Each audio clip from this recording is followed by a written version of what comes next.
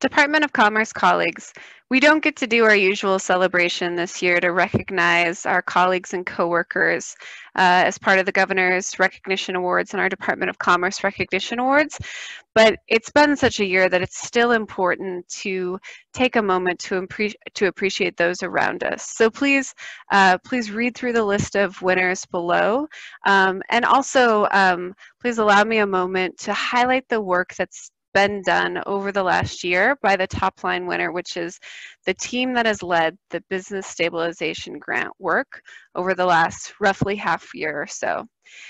This team is particularly deserving of recognition for a few reasons. One, the impact they've had in communities around the state is extraordinary. We hear from businesses consistently that if it hadn't been for this grant, they wouldn't have been able to stay open. They wouldn't have been able to continue to provide jobs for their employees. The grant has been important for the Montana economy and important for communities around the state. Another reason that this group is particularly deserving of recognition is because it has been such an uncertain process.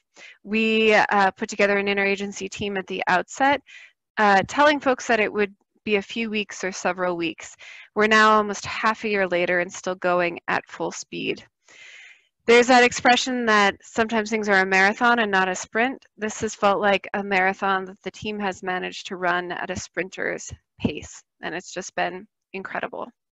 And then the last, third reason that this team is really deserving of recognition is that they've managed to make the seemingly impossible happen in terms of volume of grants and resources moving out the door.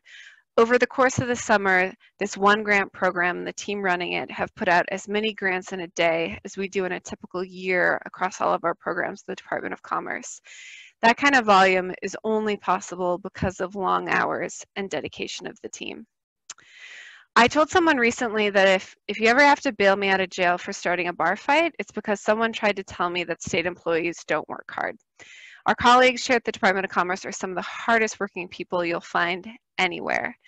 As an aside, I'm 7 months pregnant, so it wouldn't be much of a bar fight, so you probably won't have to come bail me out.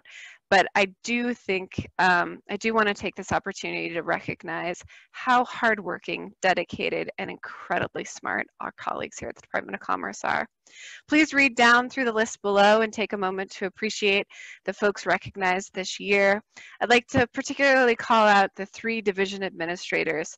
Cheryl, Jenny, and Jennifer have put in really long hours this year and have provided great judgment and good leadership through a really difficult year.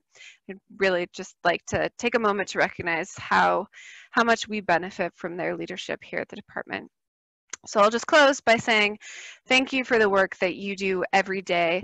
Please read through the list below and take a moment to appreciate your colleagues, and take care. Thanks.